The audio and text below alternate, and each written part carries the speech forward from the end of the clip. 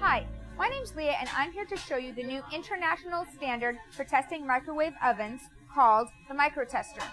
So that you have a clearer understanding of just how revolutionary the microtester is, I thought it would be informative if we showed the unreliable alternative, sometimes called the water bowl test, versus the new microtester.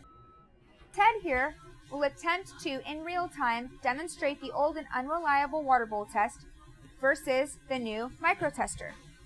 The microtester takes just 20 seconds to provide an accurate reading of wattage output being produced by the microwave. And for those with a glass front, it also shows if the antenna and interlock system are working properly. So let's get started. Alright, I filled the microtester with water. All I have to do is turn the bezel to align the needle to 0. Place it in the microwave.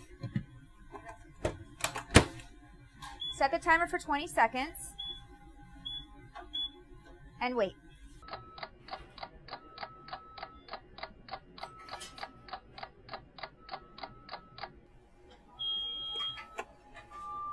Alright, the 20 seconds are up.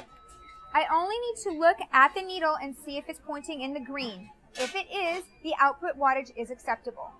How are you doing over there, Ted? I'll be done as soon as I get to the formula.